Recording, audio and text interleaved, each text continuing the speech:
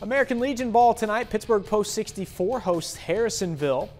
Top of the first inning, Cameron Williamson setting the tone for Pittsburgh. Strikeout to end the top half.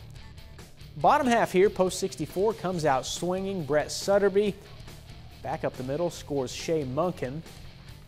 After that, check out Caston Fields. Bouncer to the right side. He'll beat the throw to first. Runner scores. Pittsburgh gets 4 in the first inning. Post 64 adds more in the second. Williamson at the plate now. Sends it to center. 2 score on that one. Then Brandon Kelly yanks one into left. This will go all the way to the wall. RBI double for Kelly. All Pittsburgh in this one. Post 64 gets the shutout 10-0.